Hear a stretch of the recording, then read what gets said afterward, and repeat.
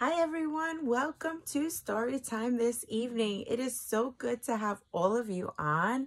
I am just so happy to be sharing this evening with all of you as you, I'm sure, are getting ready for bed. And if you're not getting ready for bed, you're just winding down at the end of a long day and you just want to hear a really good Bible story tonight so that you can feel at peace and relax and hear from God's word. We want to say thank you to those of you who are watching us on YouTube. We want to say hello and we want to say thank you for watching us. Please remember to like us, hit that like button. We want to make sure that we get your like button and share this story with someone. Share it with a friend or a family member, with someone that you know would like to hear tonight's Bible story. If you're watching us on City Kids Queens Facebook page, we want to say hello to you too. We want to say thank you for watching us. We love all of your hearts. Remember that. So make sure to give us all of your hearts because we like it. Like this story and share it with someone, whether you want to share it with a family member or a friend as well. This is a good time to share God's word with friends, cousins, or family members that you want to share it with. So we want to say thank you for joining us today. We hope that you had a great weekend. We hope that it was good. It was a nice weekend. The weather was good. I know it rained for a little bit on Saturday, just a little bit of rain, but the sun did come out and the weather was so nice. I was able to spend it in my backyard for a little bit. So I hope that you were able, and I saw some of you sent some pictures of what you were doing outside in the weather, enjoying your time with the beautiful days. And it's so good to see your faces and pictures because I miss all of you. I know some of you, many of you are stepping up, and you are stepping up from kindergarten into first grade, and some of you are going into first grade into second, and some of you are going into second into third, and some are even going from third into fourth. So we're just so happy that all of you are stepping up when you're getting ready for all of that. So we're excited and we celebrate you. And so we're really excited to see all of you. And we know some of you are even going, some of your brothers and sisters are going into high school. Some of you 5th grade, 6th grade. We're just so excited for every grade, all the way up until high school, 7th, 8th, 9th. We want to say we celebrate you. We see you. We see your hard work.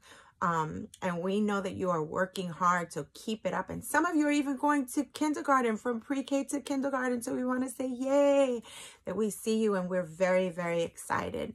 So we've seen some of those pictures of you, just either that you have those stepping up pictures, or you're cleaning out your classroom pictures and your graduating pictures, and we want to say that we're so proud of you. We're very proud of you. So I am here today with my friends, and I want to say thank you to all of you. You're my friends. You're all of you who are watching. You're called our Storytime friends and family. So I want to say thank you to all of our Storytime friends and family for watching us. And I'm here with my friends, Ellie the elephant, and I'm here with Teddy, and I am here with Rabbit. They are all here to hear tonight's story and to just share tonight's story with all of you. So we are so excited to get started. I know I always say, who is story time for, right? You should know the answer right by now. Story time is for you. That's right. Story time is for you. Say, story time is for me. Story time is for you. And so we just want to say thank you for watching. Make sure that you let us know that you're on. Share your name with us. Say, hi, it's me. And let us know your name so that we can greet you and we can say hello to you. We want to make sure that you get a nice, warm welcome and a nice greeting. And we want to be able to greet you by name.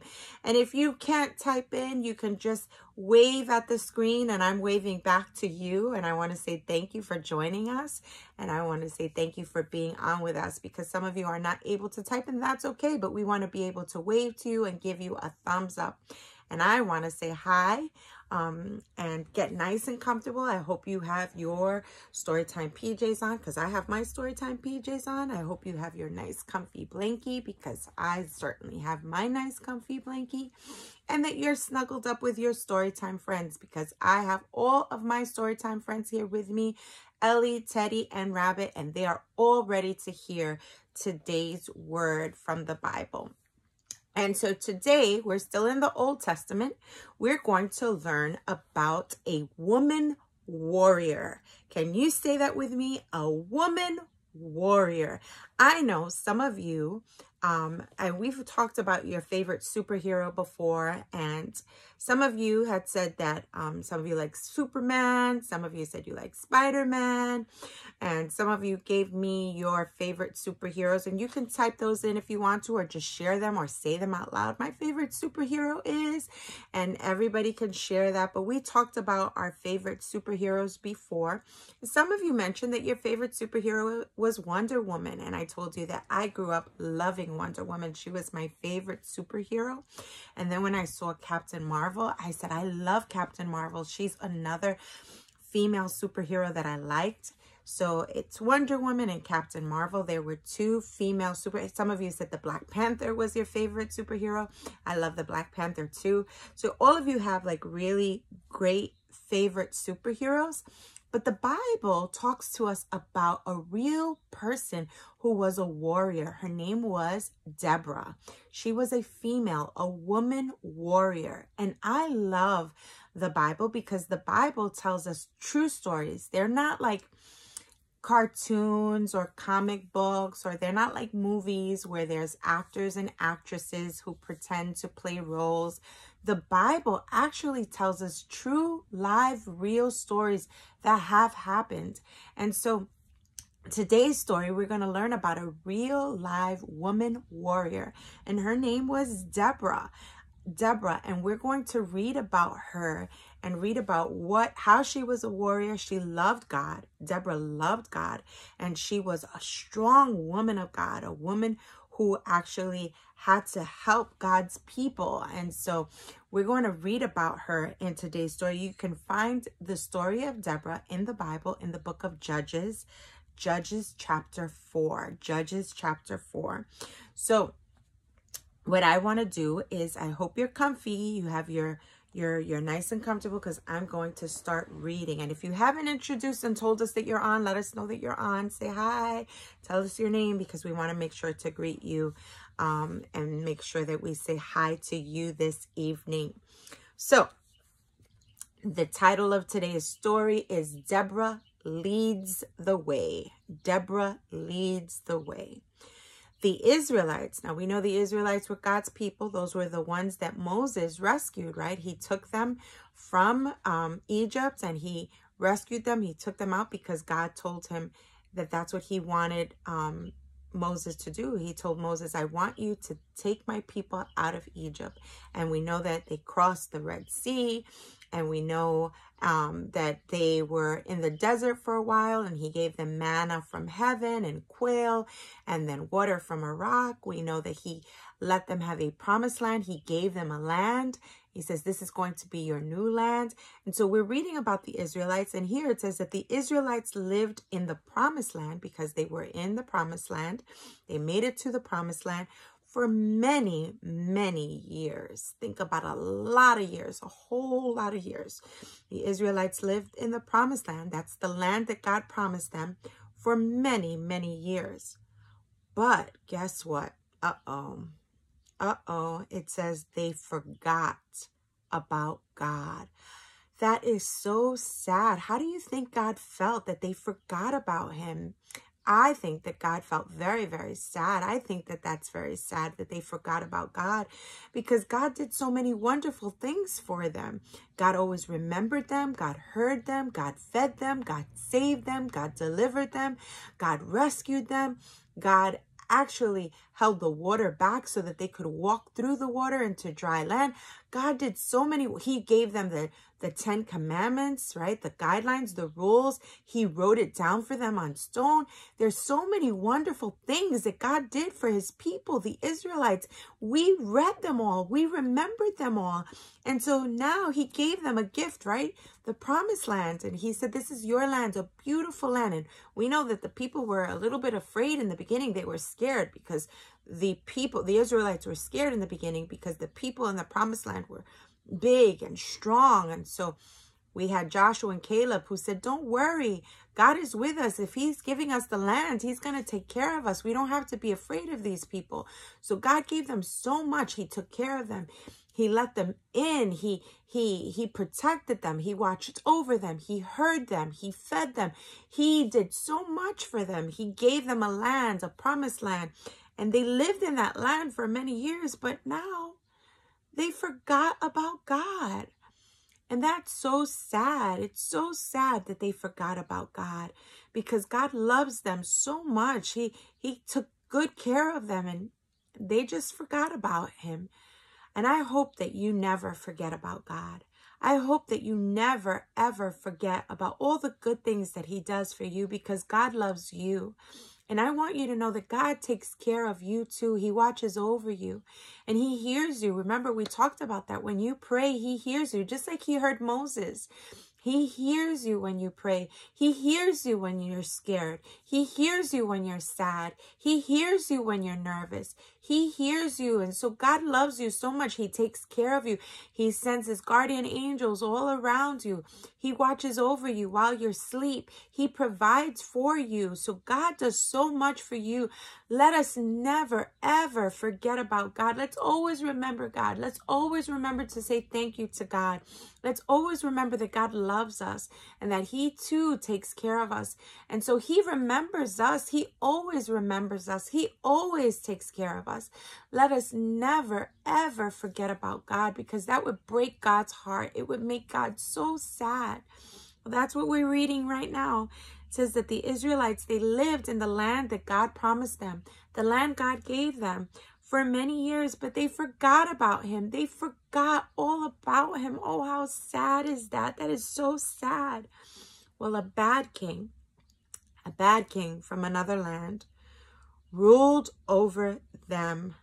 So there was a bad king who came in from another land, and he started to rule over those Israelites.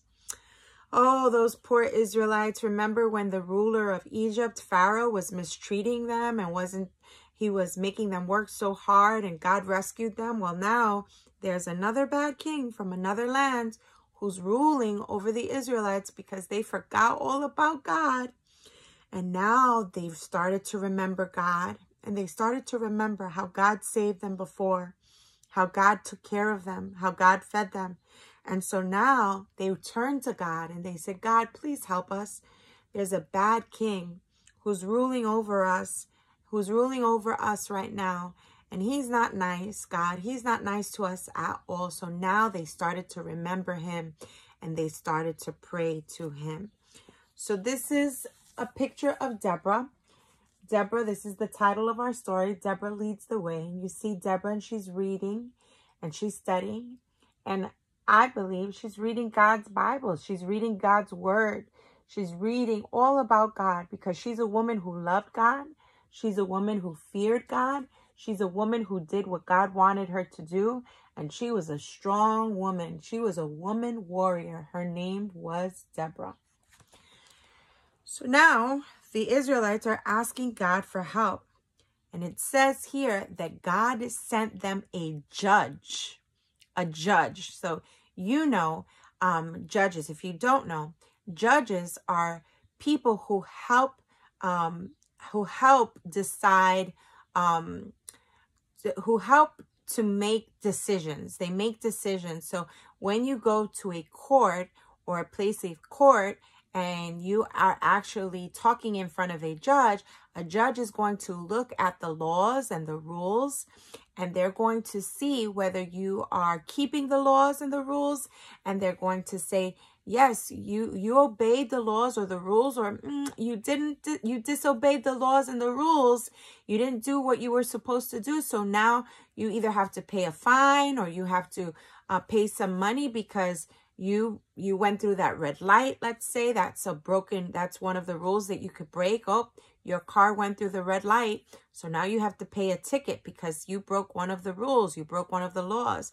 And so judges help to decide. They decide right from wrong. They help to decide right from wrong. And so God sent over a judge to the Israelites. A judge is someone who helps deciding right from wrong.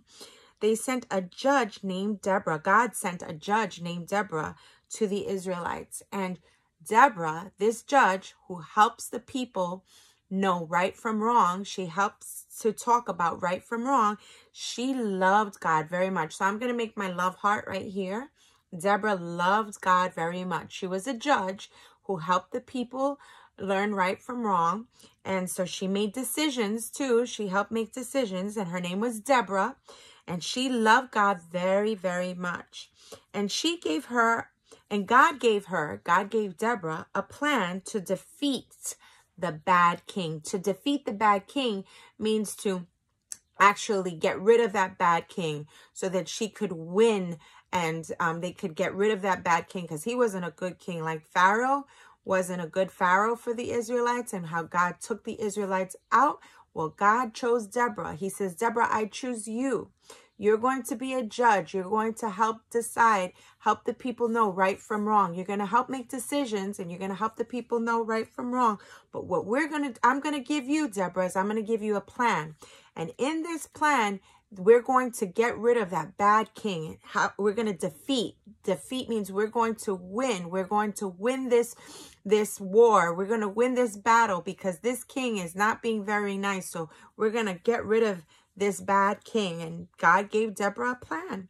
And so she sent for a man. Deborah called. She said, I want this man to come. And his name was called Barak. Can you say that? Barak. Barak. Yes. You know, our president, our former president, Obama, that was his name, Barack. Barack Obama, our former president, his name was Barak. Well, Deborah, she called a man named Barak to come to her.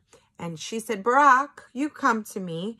And she told him, God wants you to take 10,000. That's a lot of soldiers. I can't even count them on my fingers or toes. 10,000 soldiers, and wait on a hill. So Deborah the judge, God called her, and he said, I have a plan. We're going to get rid of this mean, nasty king who's not nice to my people. And I have a plan for you, Deborah.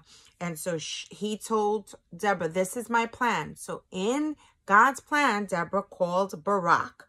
And she said, God wants you to take 10,000 soldiers and wait on a hill. I want to show you that picture. Here's Deborah the judge.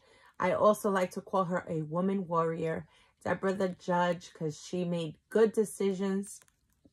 And then here she called for Barak. And she says, this is God's plan. I'm going to tell you what God's plan is. He wants you to take 10,000 soldiers and wait on a hill. So there's Deborah the judge. And she has the plan of God, and she's helping to make good decisions. Well, the Israelites were not as strong as their enemies.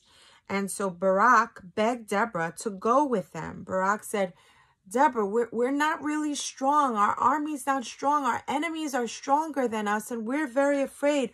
Why don't you come with us, Deborah? Why don't you come as a woman warrior? Why don't you come and you come with us? Because you're strong, Deborah, and you're a strong leader. We know that you're a strong leader. So why don't you be the one to come with us? And so here it goes, and it says that she said, okay. She said, I'm going to come with you. And when the Israelites met let me just show you that picture. So she says, here's Barak. And he says, well, Deborah, why don't you come with us? You should come, because our army is not very strong. We have a weak army, and you're a strong woman, and God gave you the plan. A strong leader? Why don't you come with us? It says here, when the Israelites met, and she agreed. She said, okay, I'll go with you. And when the Israelites met face to face with the king's army, so it was the Israelites. They weren't very strong. The Israelites, all of God's people, they met face to face with God's army, the Israelites were God's people. They met face to face with the king's army. The king was not nice. With the king's army, Deborah said out loud, go and attack them now. God is with us. That's what Deborah said. And the Israelites listened to Deborah and obeyed, because Deborah knew that it didn't matter whether they were weak. It didn't matter whether they were strong. She said, we serve a mighty God. We serve a big God. Remember that song? My God is so big, so strong, and so mighty. There's nothing my God cannot do. She said, go right now, because God is with us. He will protect us. He will save us. He will deliver us. Go right now. We can fight this battle. We can fight this war. They're being bullies. They're being mean to us. They're trying to take over our land. They're trying to take over us. They're not respecting us. And so the Israelites obeyed. They listened to Deborah and they won the battle. They won the battle because they said, no, no, no, you're not going to be mean to us. You're not going to take over our land. You're not going to do what Pharaoh did to us and make us your slaves. We're not anybody's slaves. We're going to protect our land, and God is going to protect us. And God was with them. God was with them. So that was in the Bible. And there's Deborah right there. And she's telling the people, don't be afraid. God is with us. We're not going to let anyone take our land or take over or be mean or cruel to us, because God is with us and he will protect us. I love that story because, like I said, Deborah was a judge, and a judge helps us make good decisions, and a judge teaches us right from wrong. But Deborah was also strong. She was a strong woman warrior who told the people, you don't have to be afraid. Yes, you might feel small. Yes, you might not feel like a strong army. Yes, you might feel weak, but we serve a mighty God. We serve a big God. We serve a powerful God, and we serve a God who will save us and deliver us. Remember, he saved us and delivered us. We can't be afraid. We need to really protect our land, and God is with us. And they listened to Deborah and they won the war. They won the war. So Deborah is a good, strong woman warrior. She reminds me of, like, when we think about, and we were talking about in the beginning, you can think of your favorite superhero like Wonder Woman or Captain Marvel. And you can think about these superheroes, but Deborah was a real live woman who believed in God and the strength of God, and she led her people to victory. She led her people, and victory means that we win. She led her people to win, and she didn't let the bad king, the bad ruler, take over their land, because she knew God was with them. I love this story because this story teaches us that we should always remember that God is with us. We should always remember who God is, and we should always really remember to talk to God and to thank him for everything he does for us. We should never, ever forget God. The Israelites had forgotten God for a while, and they stopped talking to him, and that made God sad. And they only remembered him when that bad king came, and that bad king wanted to take over. And then they said, oh, let's pray to God. Let's remember God. And God still delivered them. And God used Deborah. He used a woman who loved God, who served God, who thought of God always. And he told Deborah the plan. So I want us to always remember to think about God, to pray to God, to thank God, and to never forget him or all the good things he does for us. And know that whenever we feel stuck, whenever we feel worried, whenever we feel afraid, all we have to do is cry out to God, because he will always save us, rescue us, and deliver us. So tonight's song, what I want to sing is God is So Good, because I love that song, and God was so good, how he was with the Israelites. And then I'm going to pray for each and every one of you. God is so good. God is so good. God is so good. He's so good to me. I love him so. I love him so. I love him so. I love him so. He's so good to me. Then I'll praise his name. I'll praise his name. That means we won't forget about him. I'll praise his name. Praise you, Jesus. I'll praise his name. He's so good to me. I want to say thank you for watching tonight's story time. I want to say thank you all for being on. I want you to know that I love you. I think about you and I pray for you all often. I miss you all. I'm going to give you my hugs and I miss you all. But I know that even though we are apart and we haven't been able to see each other in person, that I pray for you and God is with you and he is never going to leave you. He will never leave you. He will never abandon you. He will always, always take care of you. And so I want you to know that I pray for you. I think about you and I ask God to always protect you. So Father, in the name of Jesus, I thank you for every boy and every girl who's watching story time this evening. I thank you for every prince and every princess. I pray that you would bless them. I pray that you would heal them, oh Lord. If they're sick, I pray that you would heal and touch their bodies. Whoever's afraid, I pray when they're frightened or they're scared, that they would know that you walk with them, that you will always bless them and take care of them, that you will place your guardian angels all around their bedside. I pray, oh Father, that they would be able to sleep with peace. I pray that they won't have any bad dreams or be scared while they are sleeping tonight, that they won't be scared of the dark or anything, knowing that you are with them. I pray for your peace and your comfort. Watch over them and wake them up with the morning light. I pray for their mommies and their daddies and their brothers and their sisters and their grandmas and their grandpas. For everyone, their aunts and uncles, for all of their family. Be with them, bless them, protect them, oh God. I thank you for them. Bless us throughout the week. I pray in Jesus' precious and holy name we pray. Amen, amen, and amen.